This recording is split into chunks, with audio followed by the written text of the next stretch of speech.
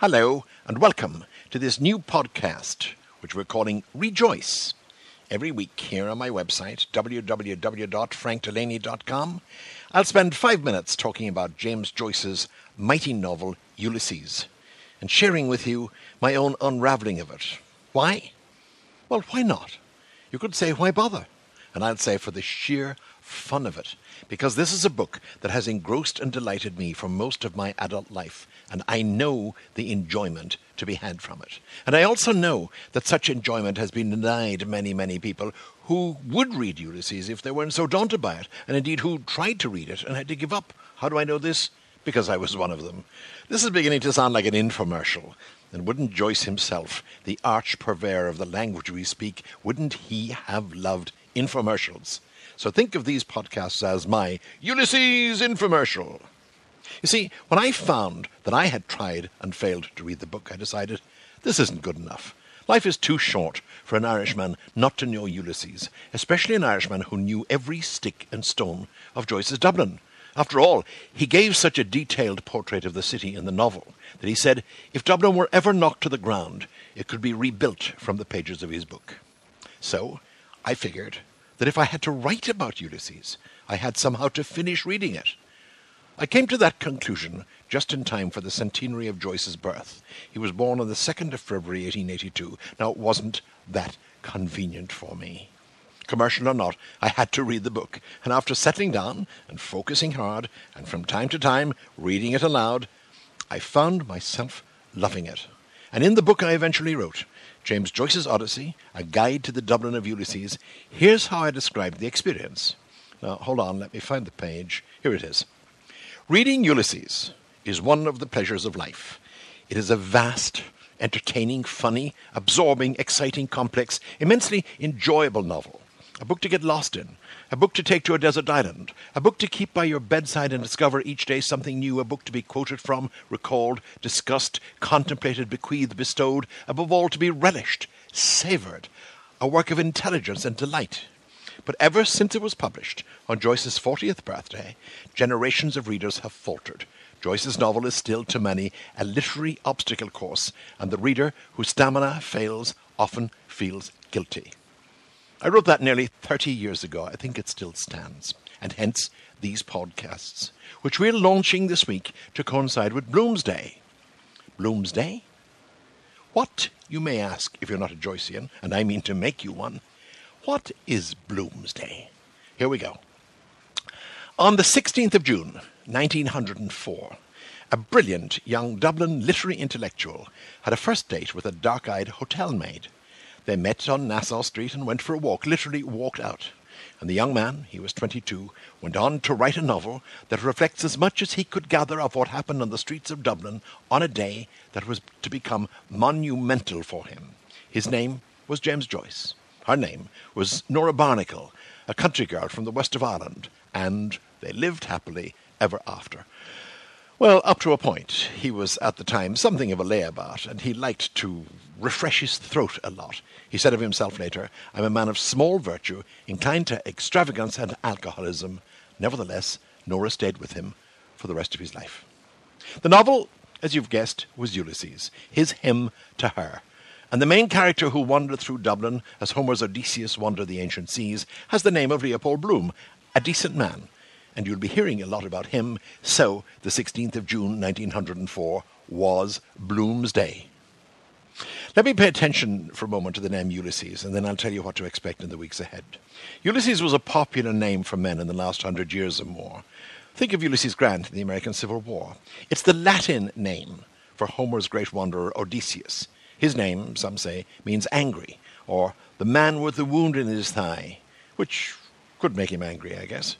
He was some man, the same Odysseus. He was the one who came up with the idea of the Trojan horse, pretending that this huge, magnificent wooden horse was a gift to the king of the city under siege.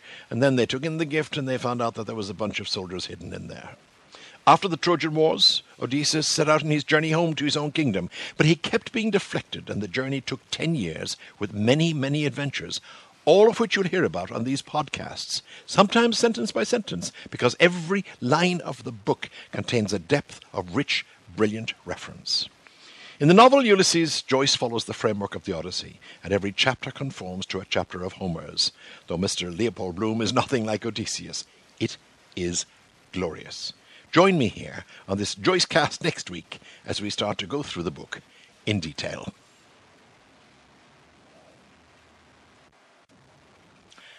Episode 1. We meet the Buck Mulligan.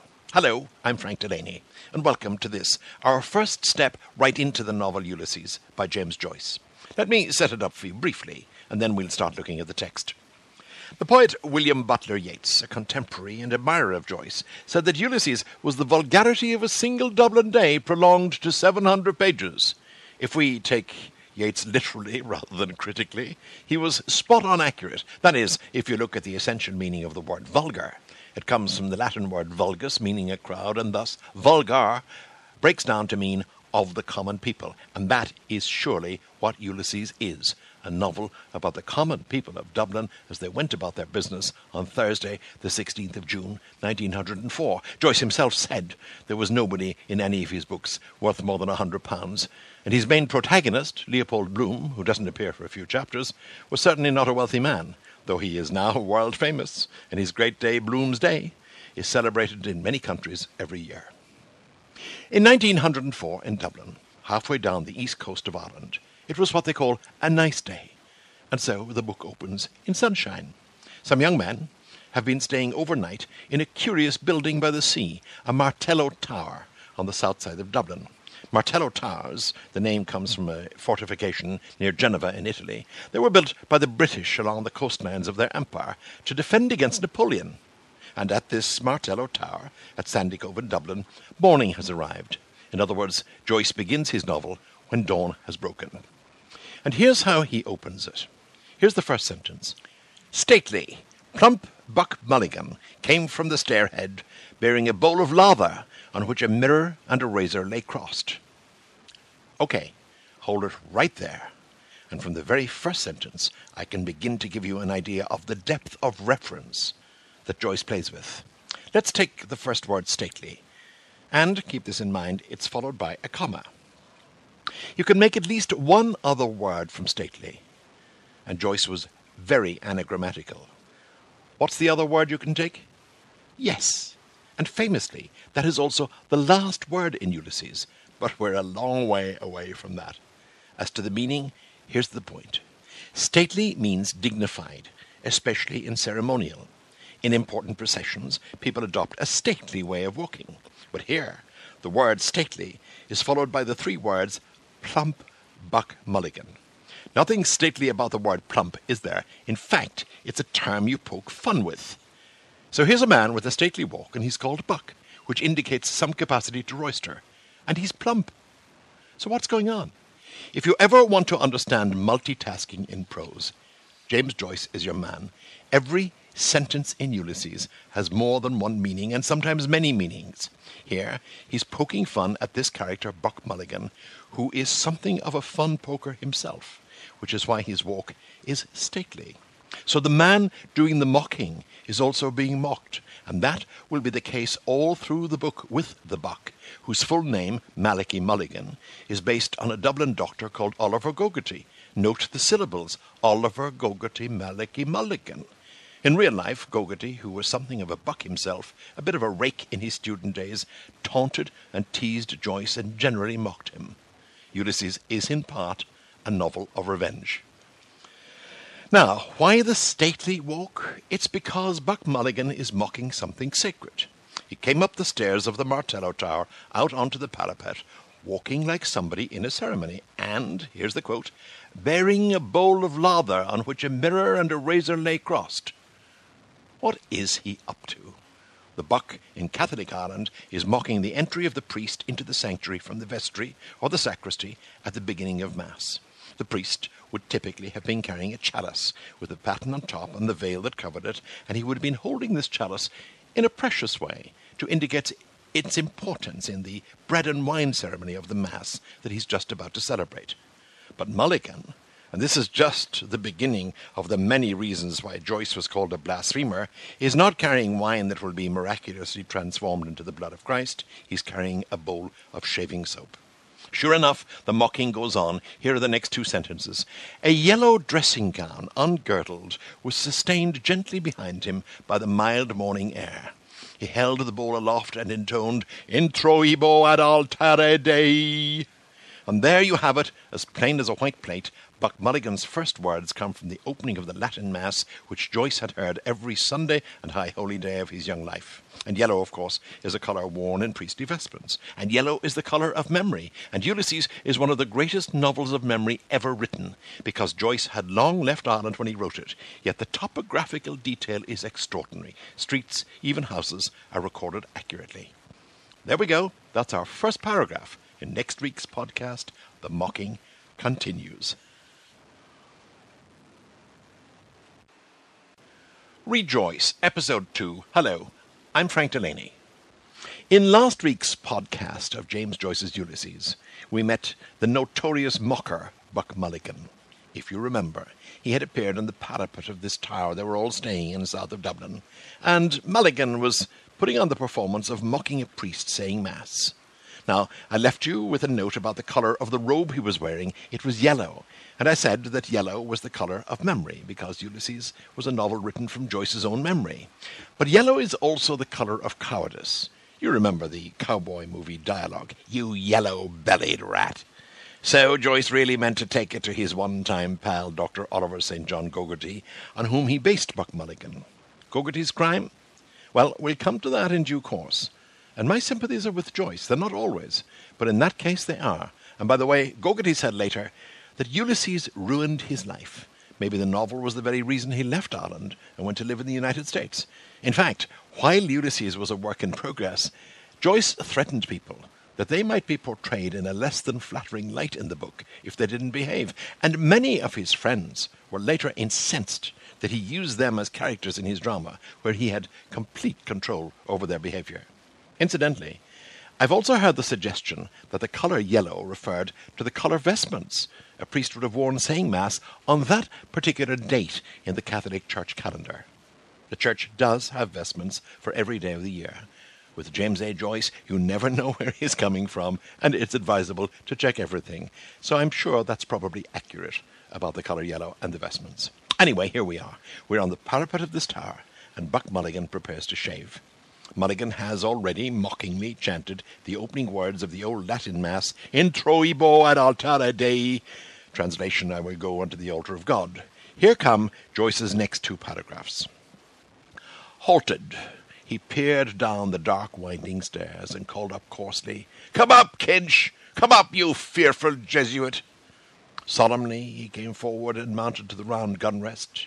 He faced about and blessed gravely thrice the tower, the surrounding country, and the awakening mountains. Just listen to the accuracy of this prose. You can actually see the place, can't you? Then, catching sight of Stephen Dedalus, he bent towards him and made rapid crosses in the air, gurgling in his throat and shaking his head. Stephen Dedalus, displeased and sleepy, leaned his arms on top of the staircase and looked coldly at the shaking, gurgling face that blessed him, equine in its length, and at the light untonsured hair, grained and hued like pale oak. End of quote. I have a bundle of things to unpack here. First of all, look at the word coarsely. In the middle of the word, there's another word. I'll spell it out for your delicate ears. The word A-R-S-E. It's pronounced arse. Good old Anglo-Saxon. And from it derived the American language term ass, as in James Joyce kicks ass. Do you think that wasn't deliberate? You better believe it was. Joyce was getting his licks in again on Buck Mulligan. 2 insults with 1 word. Excellent man. Now, whom is he calling Kinch? We'll meet that character in a moment, but the word Kinch is exceptionally interesting. In old slang, a Kinch or a Kinshin was the child of a convict or a tramp. And you fearful Jesuit? Well, fearful is one of those words like wicked. A thing could be fearfully good, and the Jesuits were fearfully learned and good at education. And so, here comes Kinch, the fearful Jesuit. His name, as you just heard, is Stephen Dedalus, whom Buck Mulligan is mocking and taunting. Buck blesses Stephen sardonically as a priest would, and having essentially called him the brat of a criminal or a vagabond, refers ambiguously to Stephen's education at the hands of the Jesuits. Here we come to one of the most important elements in Ulysses, and to one of the most significant characters in all literature, the figure of Stephen Dedalus. We can assume that it's the autobiographical James Joyce. Why? Because his earlier novel, A Portrait of the Artist as a Young Man, is narrated by a character named Stephen Dedalus, and Joyce wasn't exactly bent on concealing his own identity in his work. He openly called it autobiographical. How he arrived at the name is, though, I think quite exciting, because it shows how his convoluted mind worked. This isn't just buried treasure, it's a trove. And Stephen Dedalus and his character and his presence in Ulysses, that's the subject of next week's podcast, as we do some more reading and get to know Stephen.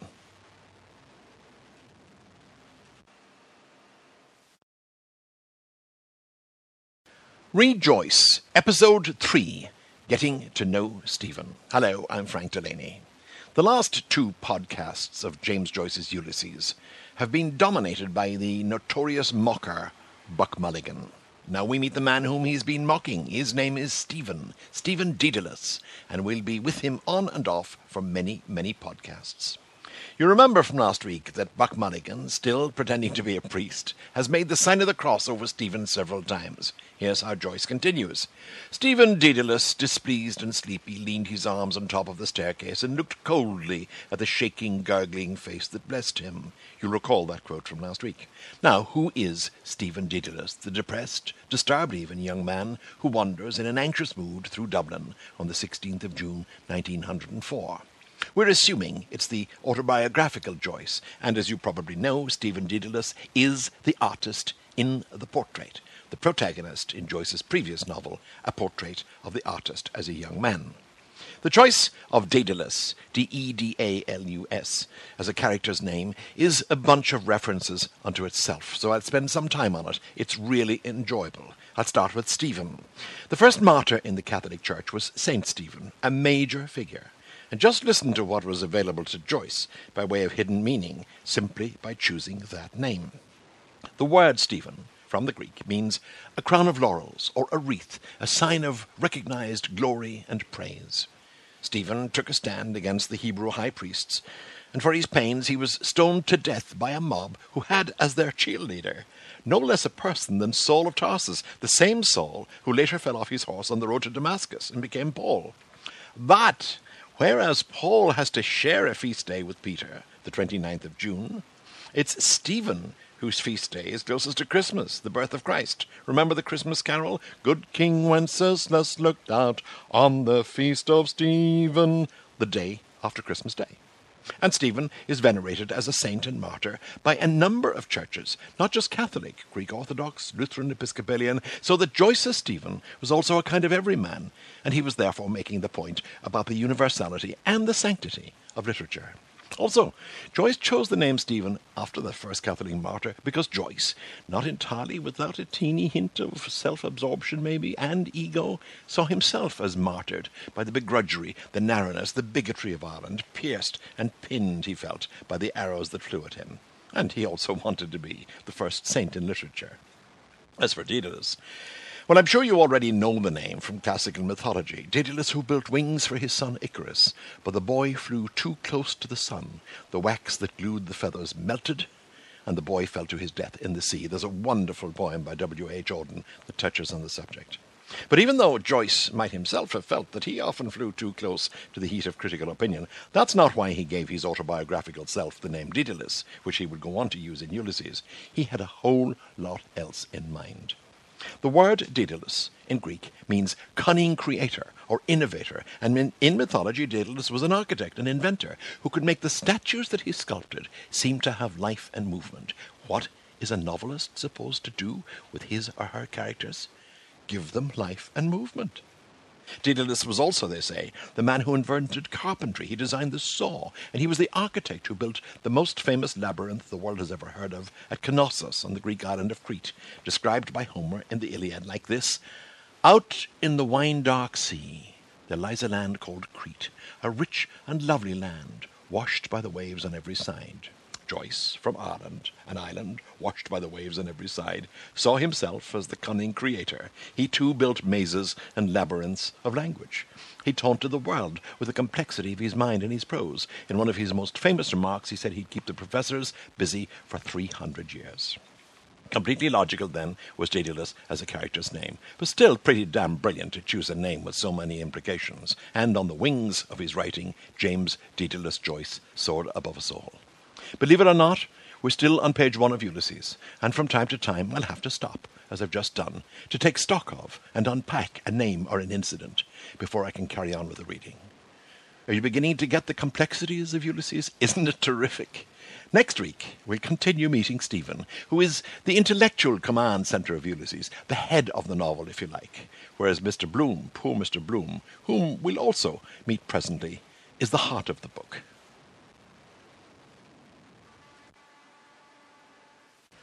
Read Joyce, Episode 4, A Bit of Blasphemy. Hello, I'm Frank Delaney.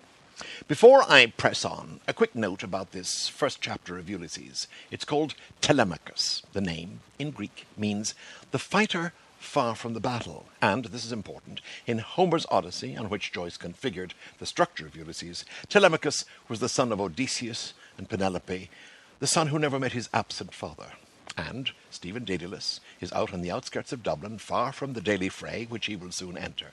Plus, Stephen's quest in Ulysses can be construed, as you'll see, among other things, as the search for a father who will take care of him kindly. One of the great themes of the book is the father-son relationship, so important in Joyce's own life. Right, let's move on. Stephen, still half asleep, has come upstairs onto the flat roof of the Ron Martello Tower at Sandy Cove, south of Dublin, and he's being greeted by the jeering voice and mocking face of his so-called friend Buck Mulligan. Joyce, by the way, describes Buck Mulligan as having a face equine in its length. In short, a face like a horse. Next words out of Mulligan's mouth, "Back to barracks," he said sternly. Now that was an order given to soldiers after their first parade of the day, which was held to check that they'd all come back from the pub the night before, and Mulligan's essentially ordering Stephen back to bed now that he's done his morning appearance and has come back from the pub the night before. Note, by the way, how James Joyce had none of the modern qualms about using adverbs. In Ulysses, they're as numerous as the raisins in a fruitcake. Now begins the difficulty. The stuff that got James A. Joyce, the Catholic boy, the product of a Jesuit school, into deep trouble. The blasphemy in Ulysses is still capable of giving offence to people of devout faith. I'll read the offending paragraph. It's the first of many. He, the Buck Mulligan, added in a preacher's tone, "For this, O dearly beloved, is the genuine Christine, body and soul and blood and ouns. Slow music, please. Shut your eyes, gents. One moment. A little trouble about those white corpuscles. Silence, all." He peered sideways up and gave a long, low whistle of call, then paused a while in rapt attention, his even white teeth glistening here and there with gold points. Chrysostomos. Two strong, shrill whistles answered through the call. "Thanks, old chap," he cried briskly. "That will do nicely. Switch off the current, will you?" To readers at the time the book was published in 1922, especially in militantly Catholic Ireland, this was appalling. The Buck Mulligan had taken the word Eucharist from the sacrifice of the Mass and substituted the word Christine because the satanic rite of a black Mass was always celebrated on the naked body of a prostitute. Not only that, the core words of the Eucharistic rite are body and blood. This is the sacrifice of the body and blood of Christ. And Mulligan says, body and soul and blood and ouns. It gets worse. The phrase blood and ouns comes from a 17th century profanity. It started life as God's blood and wounds, and slowly became God's blood. I've even heard God's teeth. And then, when they dropped God, so to speak, it became blood and wounds, and then blood and ouns. It's the same kind of linguistic progression by which the word bloody descended from the oath by Our Lady. And by the way, the magician's words hocus pocus, they come from the words the priest intones at the consecration of the Latin Mass, hoc est enim corpus meum, for this is my body. Mulligan goes on mocking what happens at Mass. Slow music, please. Shut your eyes, gents. And then he makes a further blasphemous crack about white corpuscles, referring to a little difficulty with the wine turning miraculously into the blood of Christ. Mulligan, by the way, is a medical student. And just a quick note here in a word that you might have noticed standing out in the passage I read. His even white teeth, glistening here and there with gold points, Chrysostomos. Now, this is very interesting. Here we have Joyce writing narrative, and we also have Joyce letting us see Stephen's inner thoughts for the first time in what will become the famous device of the book, the interior monologue of the characters. First in narration, he reports Mulligan's teeth with their gold fillings, and then we hear Stephen think the word Chrysostomos. Vintage Joyce, enthralling Ulysses. Stephen, on seeing the gold and the parody of Mass and the mocking of a priest, recalls the man with the golden mouth, Pope Gregory the Great, who, it was said, could convert any pagan with his wonderful language. And the whistles? One and then two, this is a mimicry of the bell at the consecration. I rang it many times as an altar boy to tell the congregation in the church that the bread and wine had been transubstantiated into the body and blood of Christ. Next week, Stephen speaks. Read Joyce, Episode 5, The Voice of Stephen. Hello, I'm Frank Delaney. For the past few weeks, we've been moving slowly through the first chapter, indeed the first page, of James Joyce's Ulysses. It was necessary to be slow, and it will be again, because of the multitude of deep references to consider, and they get deeper. Now, though, we're on to the second page, and let me read the next passage to you. You remember where we are. On the roof of the Martello Tower, Stephen watches Buck Mulligan in a yellow robe astride the old gun rest on this fortification.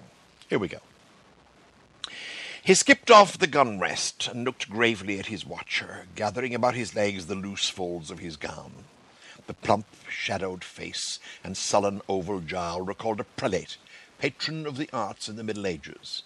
A pleasant smile broke quietly over his lips.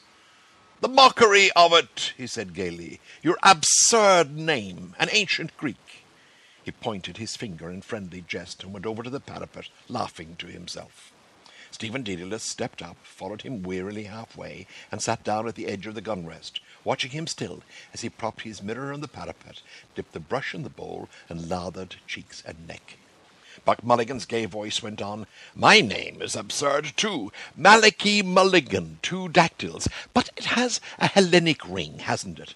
Tripping and sunny, like the Buck himself. We must go to Athens. Will you come if I can get the aunt to fork out 20 quid? He laid the brush aside and, laughing with delight, cried, "Will he come, the jejune Jesuit?" Ceasing, he began to shave with care. "Tell me, Mulligan," said Stephen quietly. "Yes, my love." "How long is Haines going to stay in this tower?" Straightforward stuff, a scene at the beginning of a novel where characters and their conflicts are being established. 2 important voices in dialogue, no different in structure from thousands of novels the world over. And an insult. Jejune means unsatisfying to the mind or soul, uninteresting, unrewarding in character, meagre. Knowing James Joyce, though, and his love of complexity, is there anything deeper that we should be looking out for? Anything else we should interrogate? I have to be a little careful here, and all through the book.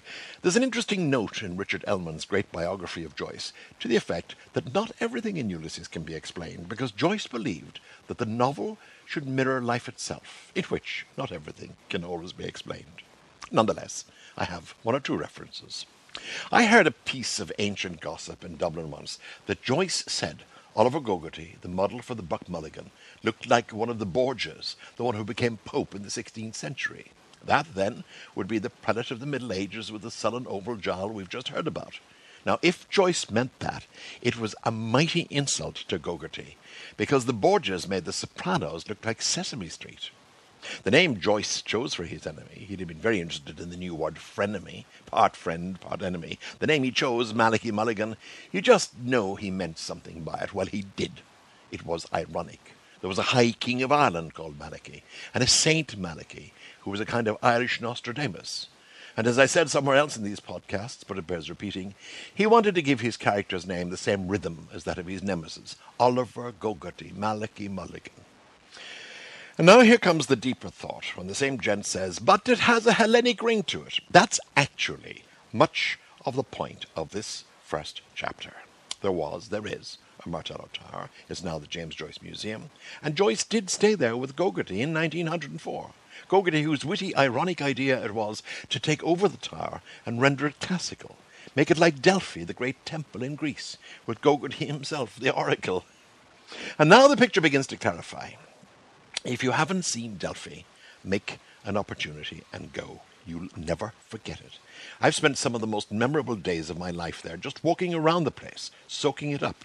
Delphi was the shrine to the god Apollo, and from inside a hollow statue, a priest at the shrine, pretending to be a supernatural oracle, would speak to the pilgrims who were paying homage. Joyce first arrived there on the 9th of September 1904 into this deliberate haven from what he called in one of his other books, priest-ridden, god-forsaken Ireland. And in the tower they had a wild enough time, being deliberately disrespectful. Lots of drink, lots of visitors, and one other guest, a man named Trench, who was portrayed in Ulysses as the Englishman named Haynes. Oh, and there was a Black Panther and a gun, of which more next week. Read Joyce, Episode 6, A Black Panther and a Gun. Hello, I'm Frank Delaney. Last week, I left you with Stephen Dedalus saying to Buck Mulligan, "How long is Haynes going to stay in this tower?" Now, read on. Buck Mulligan showed a shaven cheek over his right shoulder. "God, isn't he dreadful?" he said frankly. "A ponderous Saxon. He thinks you're not a gentleman. God, these bloody English, bursting with money and indigestion, because he comes from Oxford. You know, Dedalus, you have the real Oxford manner. He can't make you out. Oh, my name for you is the best. Kinch, the knife blade." He shaved warily over his chin. "He was raving all night about a Black Panther," Stephen said. "Where is his gun case?" "A woeful lunatic," Mulligan said. "Were you in a funk?" "I was," Stephen said, with energy and growing fear. "Out here in the dark, with a man I don't know, raving and moaning to himself about shooting a Black Panther. You saved men from drowning. I'm not a hero, however. If he stays on here, I am off." Okay, here we go. Buck Mulligan and Stephen Dedalus, who, as you know, is modelled on Joyce himself, they're doing that thing the Irish love doing, talking about a third person in their group. Why do conversations last so long in Ireland? Because nobody wants to be the first to leave, because he knows that those he leaves behind will immediately begin gossiping about him, or so it's said. Here, they're discussing the other guest, Haynes. Haynes, the Englishman. We don't learn much else about him from Joyce, but he was in real life a man called Samuel Shenevy or Shenevix Trench, Anglo-Irish, therefore coming from those tribes planted in Ireland to make the country English and Protestant for an English and Protestant monarch. Neurotic as a cat, Trench irritated Joyce because he had changed his cultural religion, so to speak. He had embraced the poetry, the music, the soul of the native Irish. And Joyce hated people who espoused anything to which, in his opinion, they weren't entitled. So, when Buck Mulligan calls Haynes a ponderous Saxon, he's calling him a boring Englishman, whose biggest claim to distinction is that he has been to Oxford University. And yet Mulligan pays Stephen the compliment of looking and sounding as if he, Stephen, too, had been to Oxford. You know, Dedalus, you have the real Oxford manner. There's also a nod here to the fact that Joyce was in some ways quite an opaque individual. "He can't make you out," says Mulligan, but earlier he has said, "He thinks you're not a gentleman." Now, this is very interesting to me. I lived in London for 25 years, and I was mindful all the time of something a great fellow countryman of mine, George Bernard Shaw, said. In his play, Pygmalion, which, as you know, later became the musical and then the film My Fair Lady, Shaw said, "It is impossible for an Englishman to open his mouth without making some other Englishman despise him." The point was about class. By the way he speaks, an Englishman may be socially defined. But with most Irish accents, they had no idea whether you're a prince or a pauper. So, whereas Haynes the Englishman suspected that Stephen Dedalus might not be a gentleman, he can't tell, because Stephen, like Joyce himself, spoke with an educated Dublin accent. Fascinating. And now we come to the Black Panther and the gun. "He was raving all night about a Black Panther," Stephen says. "Where is his gun case?" And Mulligan asks, "Were you in a funk, meaning were you scared, anxious?" Well, yes, but funk is a really interesting word. You know it already. To funk something. To turn back out of fear from something you were going to do. Joyce must have loved this word, because it does mean to be cowardly and afraid, but it also means the odour given off in fear, and the same word is used for the sweat odour given off in sex. It's an old word from the Flemish in Belgium, and was there anything that James Joyce loved more than an old word that did several things at once? In real life, though, this is what happened. Gogarty had become irritated with Joyce, who all his life had a very superior air. You could argue, well, he was kind of superior. On the night of Wednesday, September the 14th, 1904, Trench, that is, Haynes the Englishman, had a nightmare about a Black Panther. Still sleeping, he took his gun and fired a shot into the fireplace right beside Joyce's bed and went back to sleep. Joyce was terrified. Gogarty crept across to where Trench was sleeping and took the gun. A wise move. Not long after this, Trench had another nightmare, and this time Gogarty fired the gun deliberately at the pots and pans that were hanging above Joyce's bed and brought them crashing down. Joyce took the hint, rose and left. Gogarty had found a way to get rid of his conceited friend. But what a price he would pay, and all his life, when Ulysses was eventually published. Next week, Mulligan's gigantic insult. Read Joyce, Episode 7, Mulligan's Gigantic Insult. Hello, I'm Frank Delaney. Last week we heard how the real-life Buck Mulligan, in the middle of the night, fired a gun at the pots and pans over James Joyce's head in the Martello Tower. Now, in Ulysses, Joyce has Mulligan pile insult and disdain on Joyce's autobiographical character, Stephen Dedalus. Here are the next few paragraphs, and they're not exactly appetizing. Buck Mulligan frowned at the lather on his razor blade. He hopped down from his perch and began to search his trouser pockets hastily. "Scutter!" he cried thickly. He came over to the gun rest and, thrusting a hand into Stephen's upper pocket, said, "Lend us a loan of your nose rag to wipe my razor." Stephen suffered him to pull out and hold up on show by its corner a dirty, crumpled handkerchief. Buck Mulligan wiped the razor blade neatly. Then, gazing over the handkerchief, he said, "The Bard's nose rag, a new art colour for our Irish poets, snot green. You can almost taste it, can't you?" He mounted to the parapet again and gazed out over Dublin Bay, his fair, oak-pale hair stirring slightly. "God," he said quietly, "isn't the sea what Algy calls it, a grey, sweet mother? The snot-green sea, the scrotum-tightening sea. Epi einopa ponton. Ah, Daedalus, the Greeks, I must teach you. You must read them in the original. Talata! Talata! She's our great, sweet mother. Come and look." Stephen stood up and went over to the parapet. Leaning on it, he looked down on the water and on the mailboat clearing the harbour mouth of Kingstown. "Our mighty mother," Buck Mulligan said. Right, that's the end of that passage. Not a lot to interrogate there, just a few notes. Kingstown, of course, is now called Dún Laoghaire, and I've watched that mailboat to England many a time. First, though, observe Buck Mulligan's aggression towards Stephen. He pulls the handkerchief out of Stephen's breast pocket and wipes his razor with it. Now, admittedly, it wasn't the cleanest handkerchief in the world, but that's not the point. I've been wearing pocket squares in my jackets since I was 20 years old, and if anyone did that to me, there'd be a fire on the moon, that's for sure. Such an invasive act. Second point, Mulligan's contempt for the colour green, which was the rampant and proud colour of Ireland's emerging nationalism. Joyce did not want Irish readers to like Buck Mulligan, the snot-green sea, and even to mention the word scrotum. Priests, bishops, and dainty ladies would have fainted. Third point, Daedalus, the Greeks, I must teach you. Again, Mulligan is undermining Stephen, who is vastly more educated and learned. As for the Greek quotations, epi einopa ponton, on the wine-dark sea, that means. I love this. In the Iliad or the Odyssey, when Homer wants his audience or his storyteller to take a little rest, he uses recurring phrases, the wine-dark sea, or dawn came with rosy fingers. Storytellers all over the world do the same.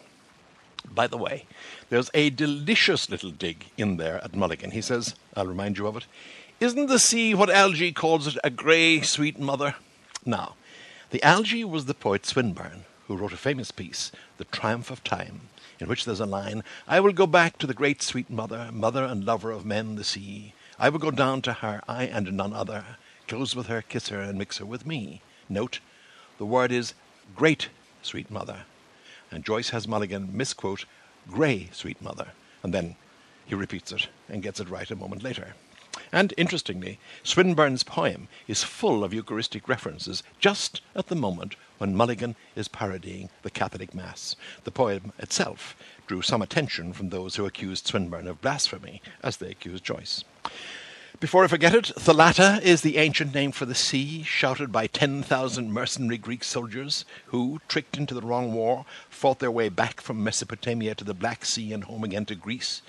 Give or take a century, we're almost shouting, "Sparta! Sparta!" like the 300. And now, in Ulysses, comes the big insult. After Mulligan says, "Our mighty mother," this is what happened. Here's the quote. "He turned abruptly, his great searching eyes from the sea to Stephen's face. 'The aunt thinks you killed your mother,' he said. 'That's why she won't let me have anything to do with you.' 'Someone killed her,' Stephen said gloomily. 'You could have knelt down, damn it, Kinch, when your dying mother asked you,' Buck Mulligan said. 'I'm Hyperborean as much as you, but to think of your mother begging you with her last breath to kneel down and pray for her. And you refused. There's something sinister in you.' Ouch. And this is taken from life, because although Joyce was extremely close to his mother and needed her approval, he refused to come back to Catholicism, even when she asked him as she was on her deathbed. He was 21 years old. Oh, Hyperborean or Hyperborean loosely means somebody who coldly lives outside the social norms. And note, by the way, here's a writerly note, the expert fashion in which Joyce's writing introduces the very idea of the word mother before we come to that crucial early moment. Next week, the voice inside Stephen. Rejoice, Episode 8, The Voice Inside Stephen. Hello, I'm Frank Delaney. Last week, we heard how Buck Mulligan just kept ragging Stephen. To think of your mother begging you with her last breath to kneel down and pray for her. And you refused.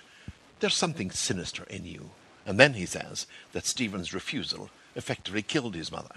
Now, read on, so to speak. He, that's Mulligan, he broke off and lathered again lightly his farther cheek. A tolerant smile curled his lips. "What a lovely mummer," he murmured to himself. "Kinch, the loveliest mummer of them all." He shaved evenly and with care, in silence, seriously. Just 2 quick notes here, because there's a long, complex paragraph coming up. A mummer, including the word mummy, a mummer is a kind of actor, mostly seen in street theatre, by and large informal. And here's the point, a mummer is very often masked. So Buck Mulligan is asserting that Stephen is insincere, that he performs his own life rather than lives it, and that the face he wears every day is in fact a mask. Also, mummers weren't serious actors. They gave clownish performances. And the core of a mummer's play very often has to do with the killing of somebody and then bringing them back to life. And we've just been hearing Mulligan's accusation that Stephen effectively killed his mother by his failure to honour her deathbed wishes. Incidentally, do you remember how Joyce has described Mulligan? An equine face, he said, and hair the colour of pale oak. So is Mulligan a false friend, therefore a Trojan horse? He sure is. Second short note here, the language, I'll repeat it. A lovely mummer, mummy of course being another word for mother.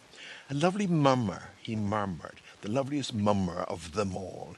He shaved evenly and with care, in silence, seriously. Sounds and S sounds. This, and you'll hear this from me over and over, this supports my thesis that one way to crack open Ulysses is to read it as a long, long poem. Next paragraph. Listen carefully, because this is where we begin the long and winding road into Stephen's mind. This is where we get the flavour and the texture of his all-important inner voice. Stephen, an elbow rested on the jagged granite, leaned his palm against his brow and gazed at the fraying edge of his shiny black coat sleeve. Pain that was not yet the pain of love fretted his heart.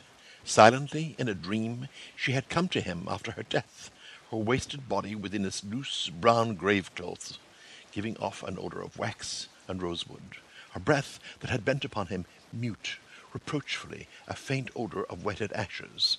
Across the threadbare cuff edge he saw the sea, hailed as a great sweet mother, by the well-fed voice beside him.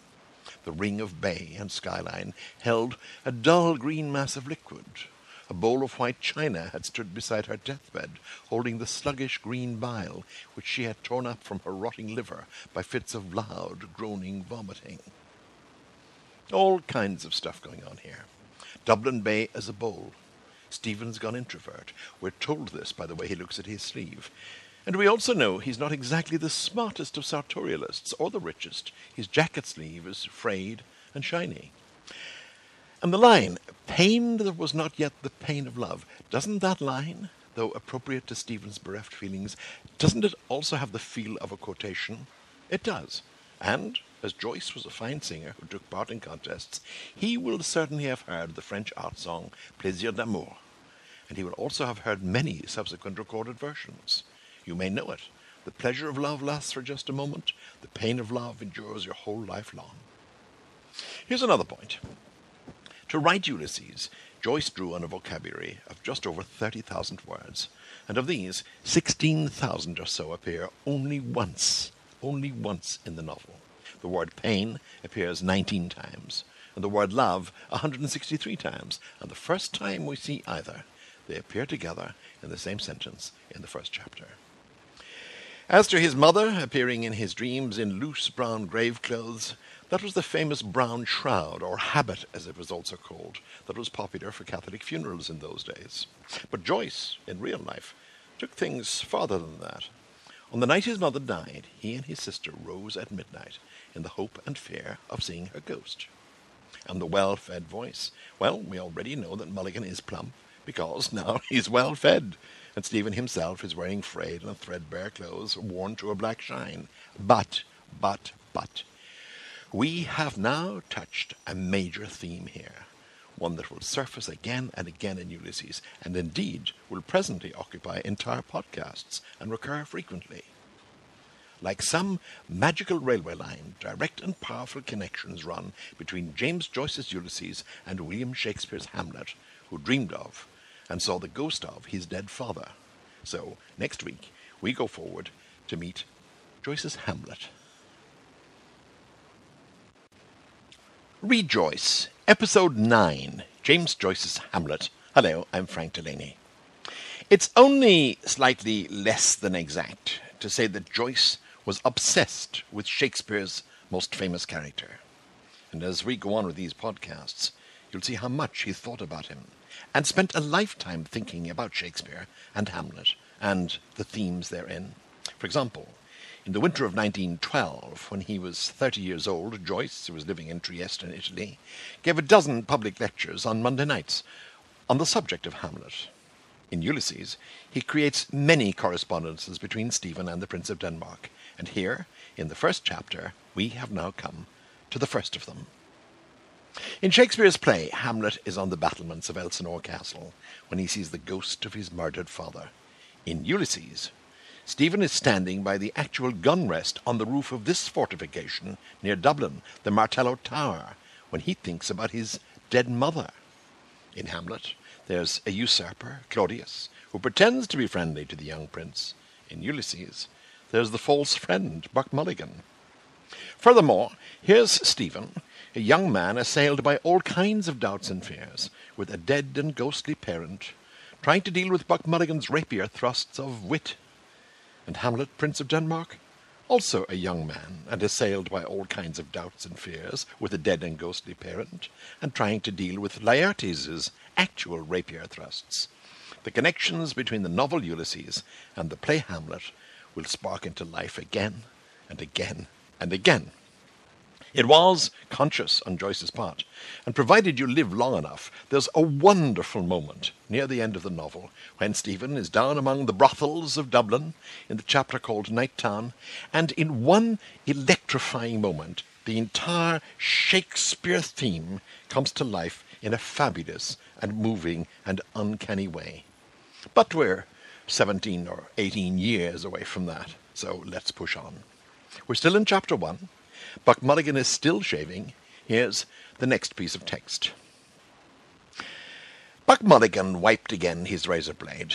"Ah, poor dog's body," he said in a kind voice. I must give you a shirt and a few nose rags. How are the second-hand breeks? They fit well enough, Stephen answered. Buck Mulligan attacked the hollow beneath his underlip. The mockery of it, he said contentedly. Second leg, they should be. God knows what poxy bowsy left them off. I have a lovely pair with a stripe, grey. You'll look spiffing in them. I'm not joking, Kinch. You look damn well when you're dressed. Thanks, Stephen said. I can't wear them if they're grey. Ha! He can't wear them, Buck Mulligan told his face in the mirror. Etiquette is etiquette. He kills his mother, but he can't wear grey trousers. He folded his razor neatly, and with stroking palps of fingers felt the smooth skin. Just look at how much Joyce tells us in this short paragraph. Walk through it with me, point by point. First, dog's body. Ah, poor dog's body. Contemptuous, with a hint of blasphemy. A dog's body is a lackey, a servant, a menial person doing menial tasks. There's another insult. Stephen is far too educated for that, nor is he naturally, by appearance, demeanour, or style, anyone's dog's body.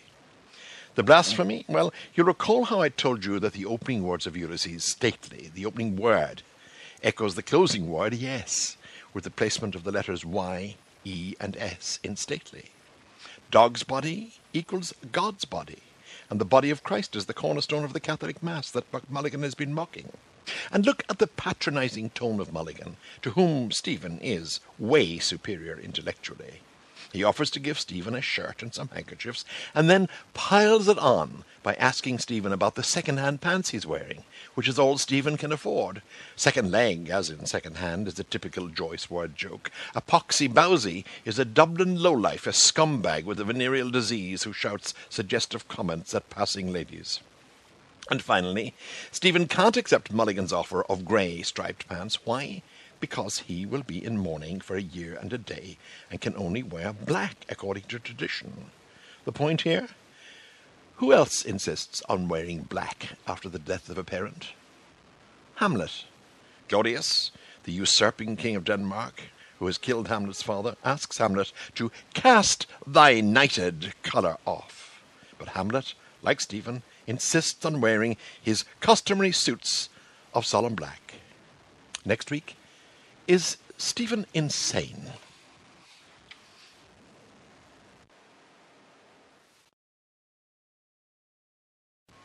Read Joyce, Episode 10.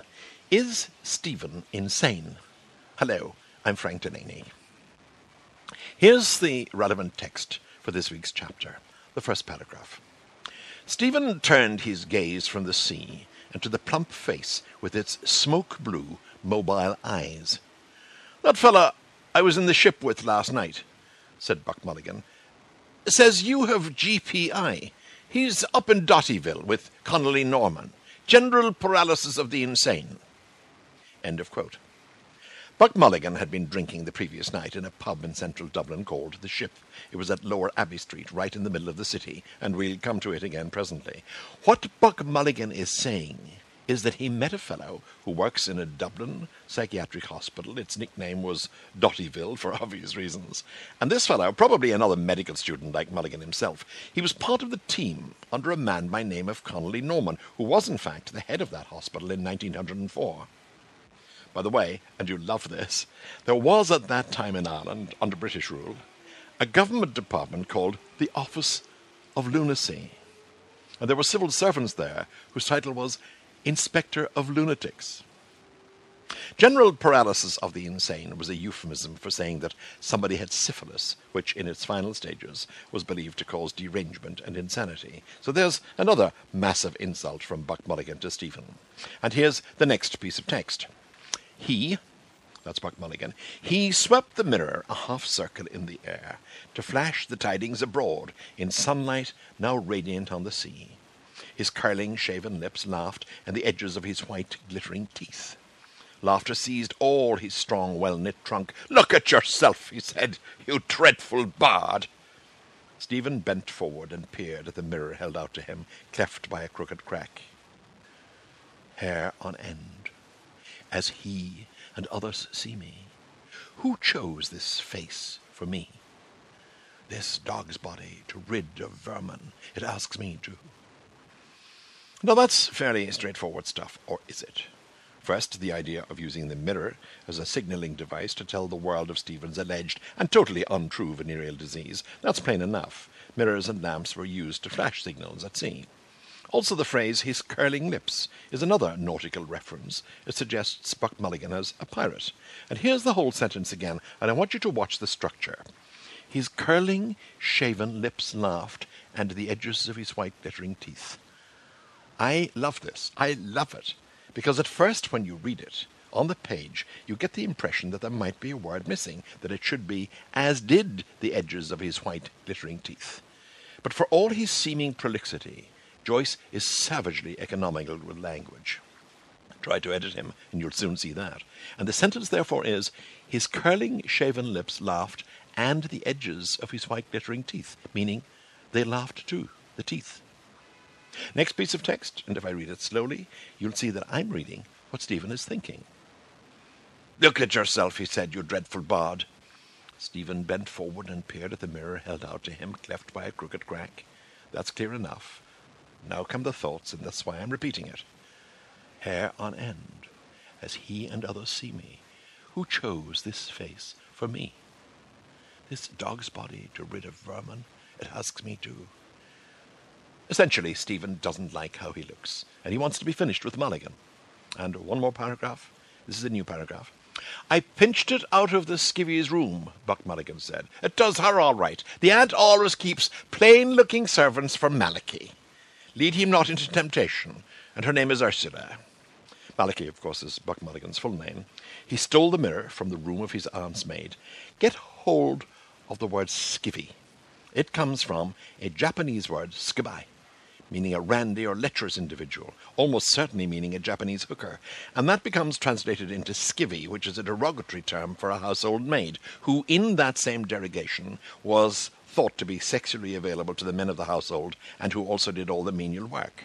And the term skivvy was also used in slang for U.S. servants' underwear. Note, too, the chauvinistic sexism. Mulligan's aunt kept a plain-looking maid so that her nephew would be not tempted to seduce or be seduced. Lead him not into temptation is a quotation, of course, from the Lord's Prayer. And her name is Ursula, he says. Saint Ursula, as Joyce, the Jesuit-educated Catholic, would be well aware, was a major virgin from 3rd or 4th century Britain, who led a pilgrimage of 11,000 virgins across Europe, and who was a byword in the Catholic Church when the question of virginity arose, as it did very often indeed. That's all for this week. Next week, a cracked looking-glass.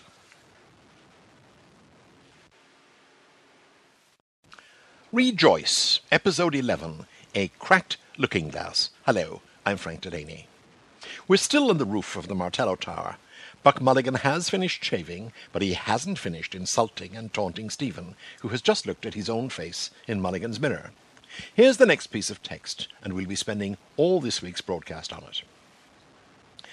Laughing again, he brought the mirror away from Stephen's peering eyes. The rage of Caliban at not seeing his face in a mirror, he said. If Wilde were only alive to see you. Drawing back and pointing, Stephen said with bitterness, it is a symbol of Irish art, the cracked looking-glass of a servant. End of quote. The servant, of course, was Ursula, as you heard last week, Mulligan's aunt's housemaid, from whose room Mulligan had stolen the mirror. And now we dive into a deep pool, where we swim with William Shakespeare and Oscar Wilde.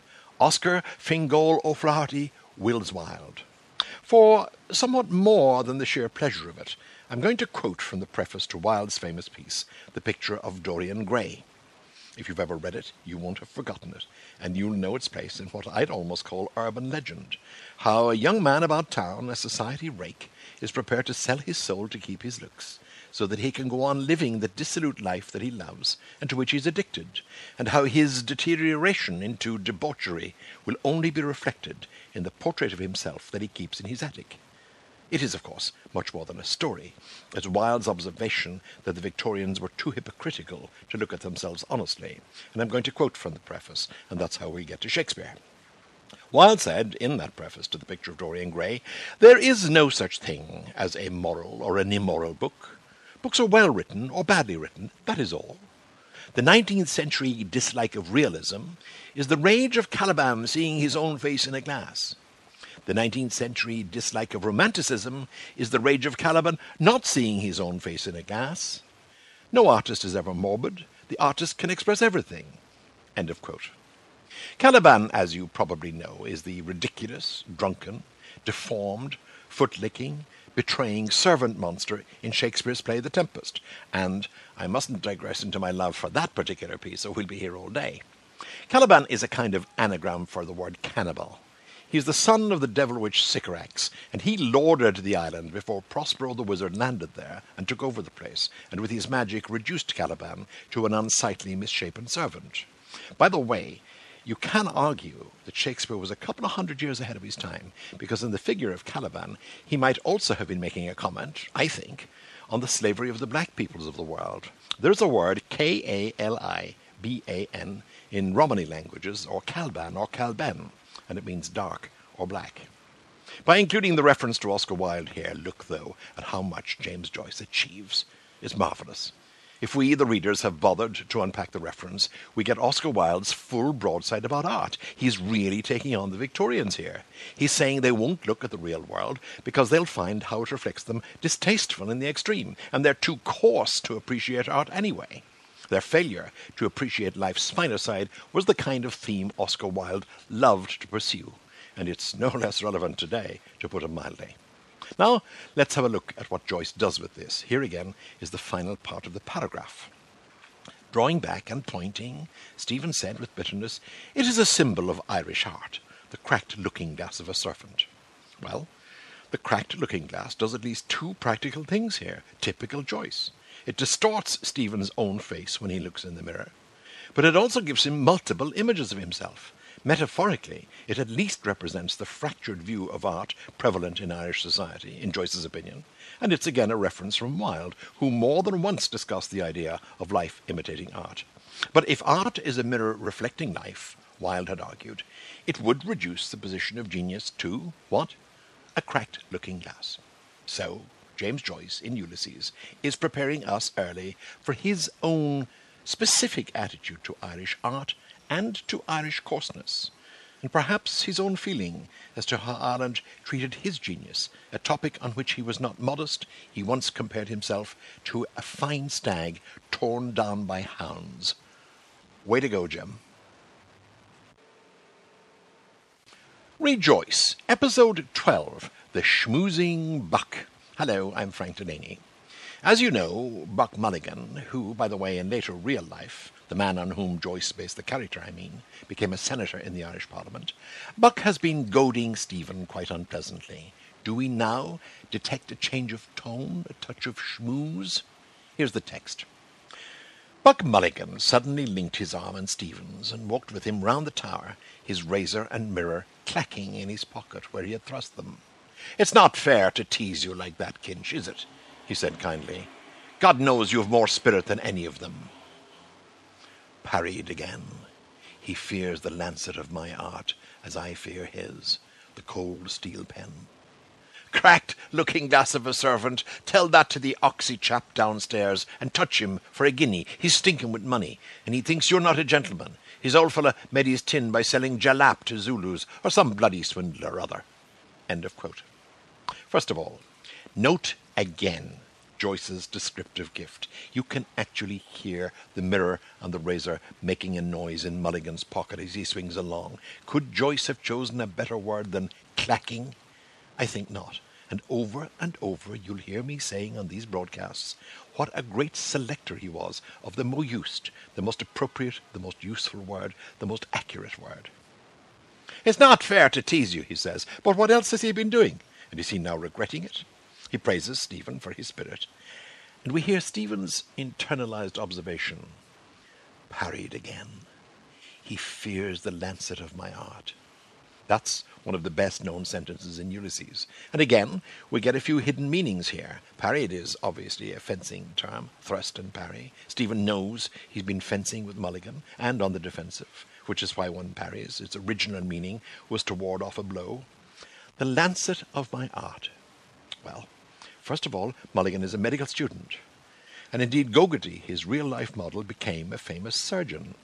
Is there a sharper instrument than a surgeon's lancet used to make incisions in the skin, in the flesh? And yes, there's a parry in this too, because a lancet is, by definition, a small lance, and thus there's a suggestion that if these were knights jousting, Mulligan's lance wasn't very big. And when Stephen reflects that Mulligan fears the lancet of Stephen's art, what is that instrument? The cold steel pen. The pen is mightier than the sword. There's the foretest, and I guess the proof, that Joyce was going to lampoon Gogarty by portraying him as Buck Mulligan. Now, Mulligan schmoozes on. He goes on further to encourage Joyce. He suggests that Haynes the Englishman, who slept in the tower the previous night and is still downstairs, might actually pay Stephen for that Oscar Wilde reference we had last week, the cracked-looking glass of a servant. Mulligan says, "Tell that to the Oxy chap downstairs and touch him for a guinea." The term Oxy, Haynes has been to Oxford, but Mulligan thinks he's also something of a dumb ox. And touch him for a guinea, that word comes from Guinea in West Africa, because when the coin was struck in 1663 for use in trade with Guinea, it was made from gold found in Guinea. Now, listen to this. One of the things you notice over and over in Ulysses is how often Joyce made sure that his references didn't stand alone. Here's what I mean. In the line after the one containing the word guinea, I love this stuff, comes the word gentleman. Haynes thinks Stephen is not a gentleman. Well, here comes Joyce. The guinea was known as the currency of gentlemen. Nobody knows about guineas anymore, except fans of horse racing. There are English classics races with names like the 2,000 guineas, because that used to be the size of the prize. It's an interesting word. In currency, it was actually a pound and a shilling, 21 shillings, and it had a stated, deliberate elegance to it. Auctioneers sold land and art in guineas, and they may, I think, even still sell racehorses in guineas. A golden guinea was indeed a handsome coin. In the swashbuckling yarns of my boyhood, ransoms were always paid in guineas, and mostly in golden guineas. Mulligan goes on to use another interesting word in his scathing comments about Haynes the Englishman. He says, "His old fellow made his tin by selling jalap to Zulus or some bloody swindle or other." Old fellow is a true Dublin term. One's father was the owl fella, or the owl lad, not totally respectful. Jalap was a laxative. Some say the plant from which it is derived came from Jalapa in Mexico. Others say not, it was Jalapa, Guatemala, although there does seem to be agreement that the word actually was in the Aztec lexicon. And Mulligan is also taking a swipe at British colonialism, saying that Haynes's father was selling laxatives to uneducated tribesmen in Africa. Now, in the next line of Mulligan's remark to Stephen, and we come to it next week, there's a really interesting reference, the word Hellenize. In the meantime, let me alert you, here on Friday, we're putting up the first of our Baker's Dozen broadcasts. Every 12 broadcasts, we'll have an extra, a bonus, a departure from the text of Ulysses into the surrounding Joycean hinterland. Don't forget, it's up on Friday morning. Read Joyce, episode 13. Is it all Greek to you? Hello, I'm Frank Delaney. In last week's episode, we had Buck Mulligan schmoozing Stephen, and there was the hint that he might be getting slightly afraid of Stephen, whom he had insulted too much. Their exchange, I'll remind you, went on, "God, Kinch," says Mulligan, "if you and I could only work together, we might do something for the island. Hellenize it." Well now, here we go. Hellenize, a word of significant complications and a slew of the kind of multifaceted references that Joyce loved to use. Whether you know it or not, you have to some extent been Hellenized. How? Primary example. If you live in a democracy, you are de facto Hellenized. If you subscribe to the idea of democracy, you have been thoroughly Hellenized. Hellas, meaning ancient and modern Greece. Democracy comes from two words and the political system they describe, all in existence in Greece 4 centuries before the birth of Christ. Demos, meaning people, and kratos, meaning power. In 508 BC, the people of Athens were being cruelly ruled by a tyrannical overlord. In fact, they'd had a history of tyrants, but this one was evicting them from their homes. When enough was soon enough, they rebelled, and they forced their bad rulers into a siege in the Acropolis, and then banished them. They invited back a man by name of Cleisthenes, who himself had been banished by the tyrant. Cleisthenes was the grandson of a really lousy tyrant, and he now decided that was it. No more tyrants. He set up a political system based not on the power of the old moneyed classes who had led Athens into the mess in the first place, but based on where people lived. Hence the beginning of democracy as we know it.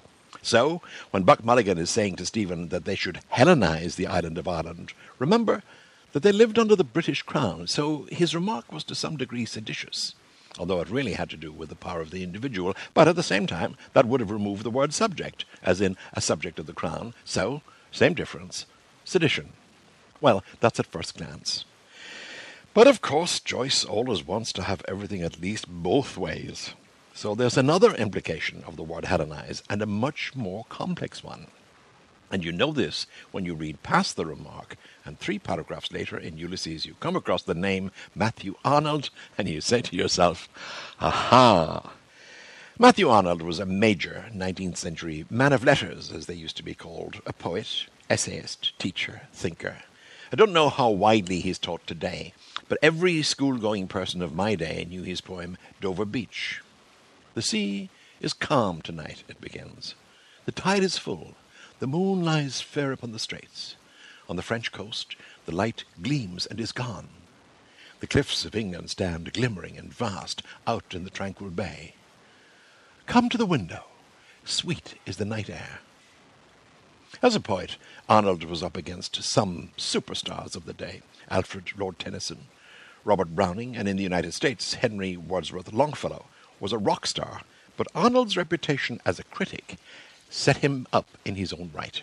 And Buck Mulligan was referring to one of Arnold's most famous commentaries, Culture and Anarchy, which he published in 1869. This was a discussion, essentially, on the best way to live. Put very simply, this is so interesting. Put very simply, Matthew Arnold's argument was that we approach everything mechanically, that we solve our problems as we've always done, without any really deep thought. Whereas he argued that if we used culture as our tool, if we used as our guides the works of the best thinkers and artists, we'd begin to get new ideas, and thereby we'd stop living mechanically. So, Mulligan was also suggesting to Stephen Dedalus that a continuing awareness and embracing of the bright and enlightened time that was ancient Greece would benefit Ireland. And he had already, as I said in an earlier episode, he'd already suggested that the Martello Tower, where they were living for the moment, would become as important a temple to Ireland as the great shrine of Delphi was to ancient Greece. And it wasn't entirely tongue-in-cheek, although it was impertinent. Put more directly, and this implication is to be found all through Joyce's works, the Irish in general were the living example of a word Matthew Arnold made famous, Philistines, meaning essentially barbarians when it came to culture. Joyce really believed that.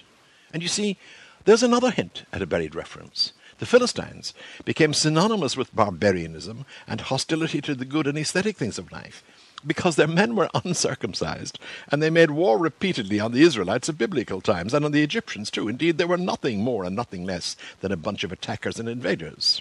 The buried reference, though, that's Homeric, because in common with the beliefs of the day, Joyce would have known that the Philistines came from the island of Crete, and in Homer's Odyssey, who lives on Crete? The one-eyed Cyclops, whom in Ulysses, Joyce depicts as the ultimate Philistine, the man with only one point of view, his own. We'll meet him one day. Isn't James A. Joyce something? All in one word, Hellenize. Can you believe it? Rejoice, episode 14. What's in a name? Hello, I'm Frank Delaney. In last week's episode, we had just one word, Hellenize. This week, we have some names, Cranley, Kempthorpe, Seymour. Let's continue with the text. Buck Mulligan, having launched many javelins into Stephen's heart, is now trying to mollify him. He has taken Stephen by the arm and is leading him on a little sociable walk around the flat roof of the Martello Tower. The first words you'll hear are in Stephen's inner voice, then I'll read Buck Mulligan's remarks. Cranley's arm, his arm. And to think of your having to beg from these swine. I'm the only one that knows what you are. Why don't you trust me more? What have you up your nose against me? Is it Haines?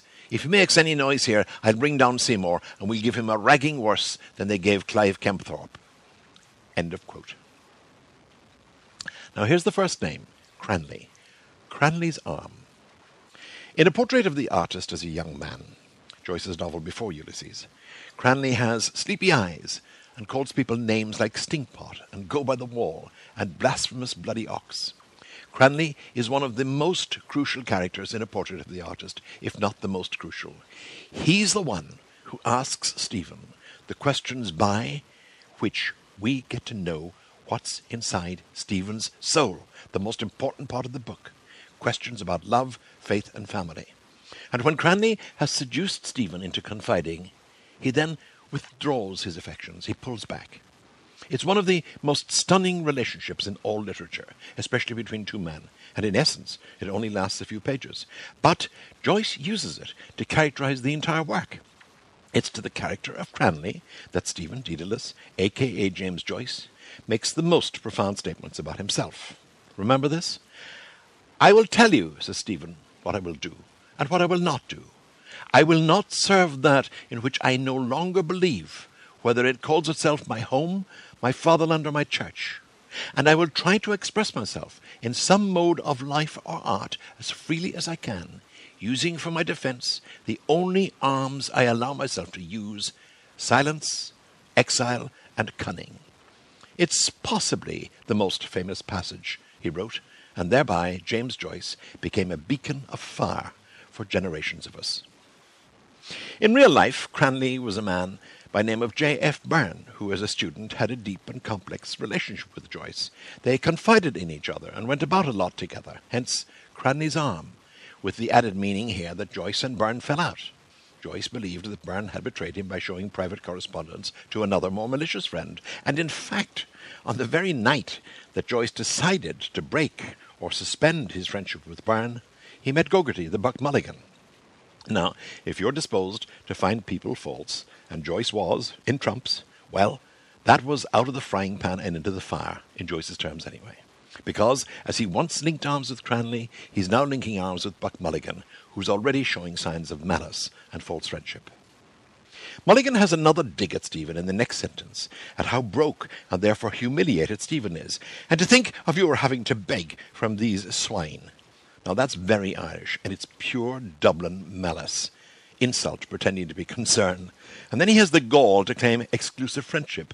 I'm the only one that knows what you are. By the way, note the grammatical retaliation. Joyce has Buck Mulligan say that knows who you are, instead of who knows what you are. Then comes the whine. Why don't you trust me more? What have you up your nose against me? And the deliberate, willful misunderstanding of why Stephen might be annoyed at him. Is it Haines, he asks. If he makes any noise here, I'll bring down Seymour and we'll give him a ragging worse than they gave Clive Kempthorpe. In other words, it's the presence of Haines the Englishman in the tower and not Mulligan's own insults that have upset Stephen. Or so Mulligan would have Stephen believe and have us believe. Let's look at the names. All through Ulysses, Joyce brings in people's names without explanation. This is the first time he does it. I'll bring down Seymour, and we'll give him a ragging worse than they gave Clive Kempthorpe. Student life. Neither Seymour nor Kempthorpe get much further showing. Seymour is mentioned twice more, and Kempthorpe never again. And we have to assume that they were students of Joyce's or Mulligan's acquaintance. There were Seymours in Ireland at the time, very probably cousins or descendants of the same family as the Jane Seymour, who was one of the wives of King Henry VIII. And there was a Kempthorpe in the Irish Coast Guard service in the late 19th century. So one of that family could have been at university in Dublin at the same time. The word ragging? Well, that's a student word. To rag somebody is to haze them, put them through some kind of rowdy initiation ceremony. In this case, a debagging, removing the fellow's pants. And that's what I'll come back to next week.